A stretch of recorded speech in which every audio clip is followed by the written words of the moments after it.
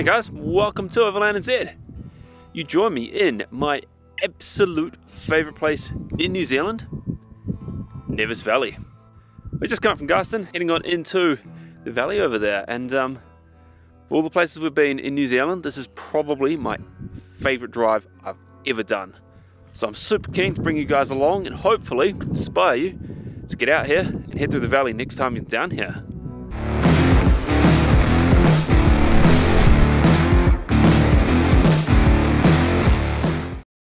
Thanks to our patrons for help making this possible. Learn more in the description below.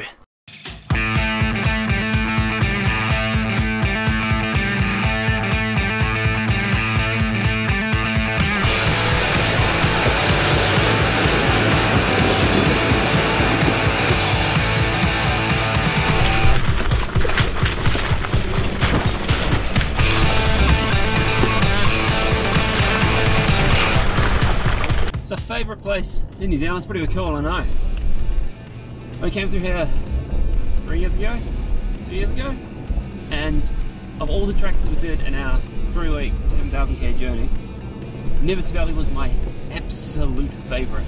It's not particularly challenging or anything, it's just an absolutely stunning place, and the history and the fact that people, you know, lived out here and stuff, which we'll stop off at the towns on the way through and see some of the gold mining history and stuff. Yeah, I don't know what it was about this place. I think it's the distance, the remoteness, and just the vastness of it. Like, it's huge. This track's real long. It takes probably all day to get through, assuming you're stopping and enjoying it, and yeah.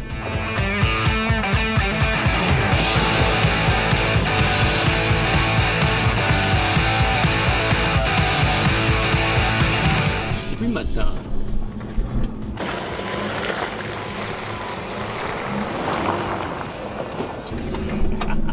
Whoa!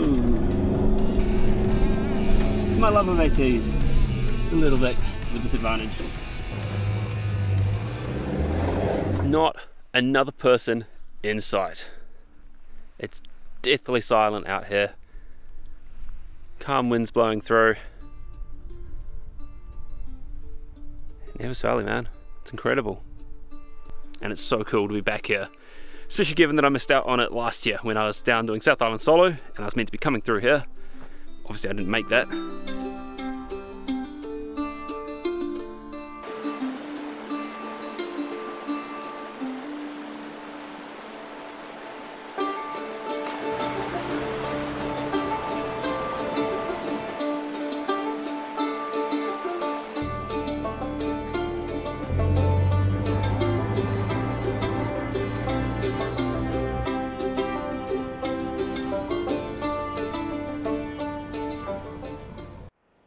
Alright, got 3 fairly long muddy bits here. No range, just in case. I've had a feel around with the stick and they feel okay. The cool thing is I can stop in the middle of each one and have a break.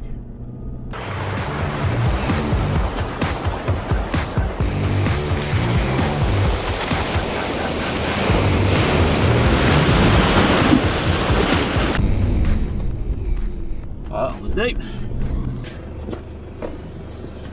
Alright, change my mind on this third one. I can't find a stick long enough to poke it in there and see how deep it actually is. I'm going to take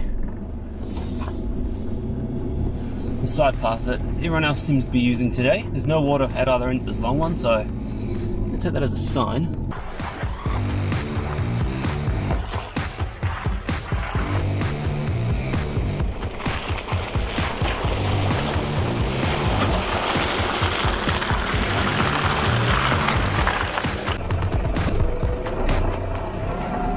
This is one of the deepest and possibly longest water crossings in the whole of Nevis Valley. Just be aware that it's real bumpy, so don't hit it with too much speed.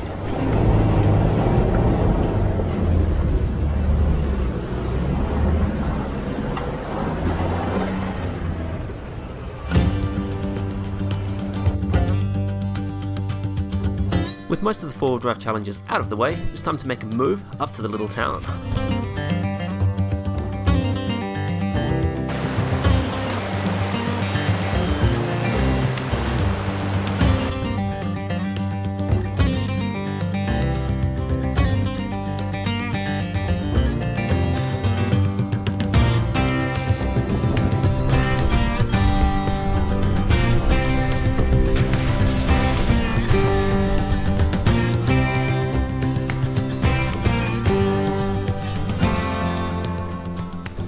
yeah, when you're heading south to north like I am, the first little town that kind of dives into the history of this area is maybe halfway in, and we're heading north now. And this one looks a little bit more used than the original Nevis Township, which is somewhere in the distance. But there's still heaps of history here of like the gold tailings, and I guess the reason that all these towns and this area exist in the first place. It must have been super harsh out here in the winter, and I'll jump into that a little bit more once we're in the next town, as there's a bit more history there and a bit more stuff to see. But I love this town. Like, you can stand up on the hills here and just look out over the valley, and it is incredible. Such a big expanse of, not really nothing, but just a big expanse of like a road, the hills, the animals. It's cool. It's very cool.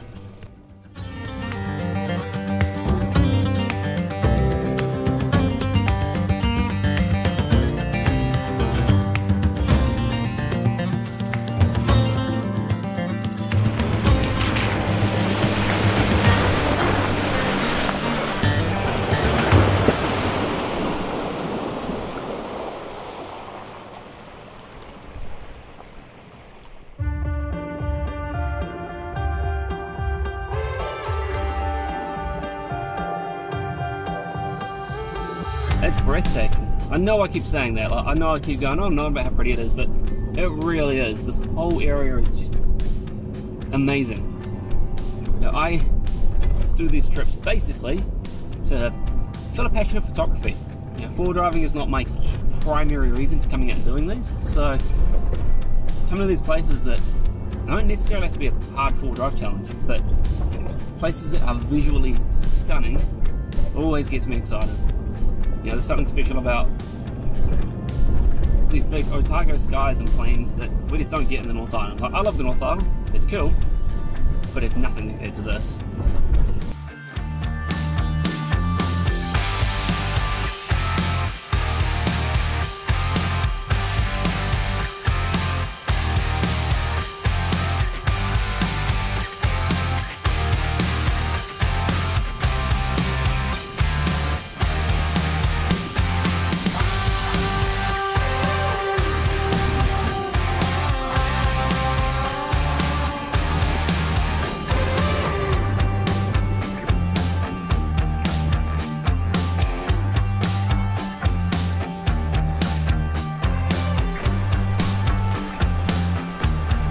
This river crossing marks the end of the four-wheel drive section of Nevis Valley. Now it's time to head up into the old school town.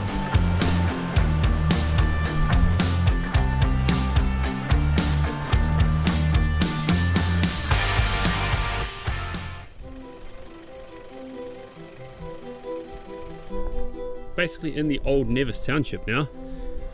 You're gonna see like rocks and stuff out there. Possibly the old buildings. There is more further up that we can stop off at 2 seconds. But it's kind of weird just having like a street. Yeah, this was never paved or anything, and I don't know, it's pretty cool. There's signs and everything. It's amazing how much of this town is still left.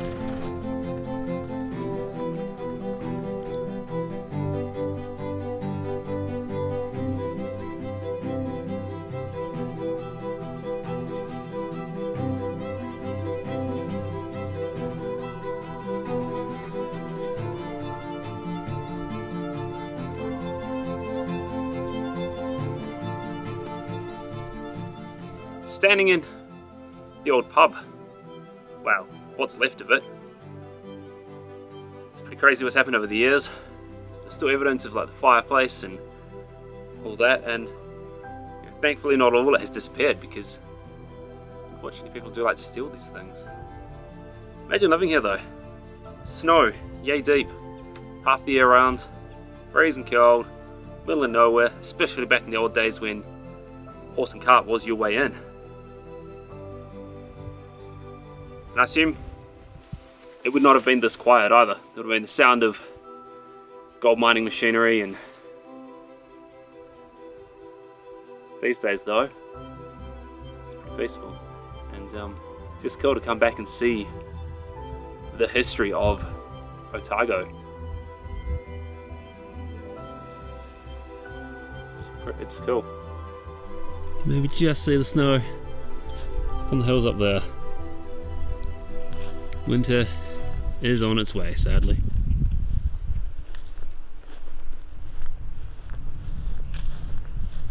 And there's the Hilux.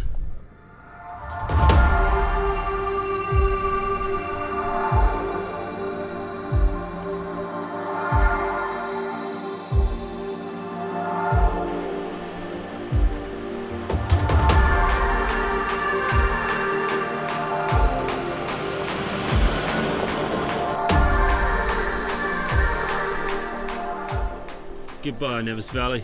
You were epic.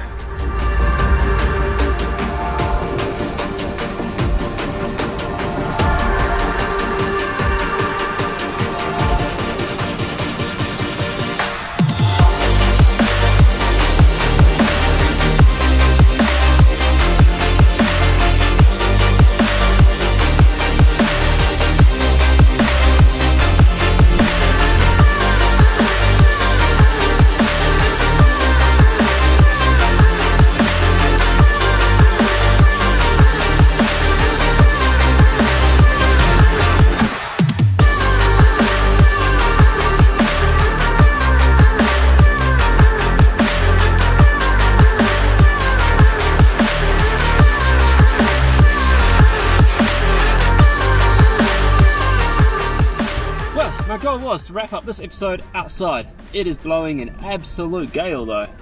No, it's just fair, we're pretty high up. But yeah, Duffers Saddle, Nevis Road, highest public road in New Zealand. Road being the key word there. There are obviously 4-wheel tracks that can get up higher.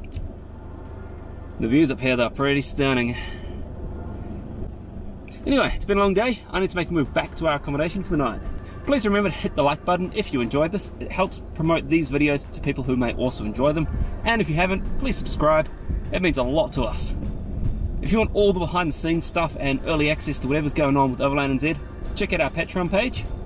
And if you want, make a pledge. Every little bit helps us get out here and make more of these videos on these trips.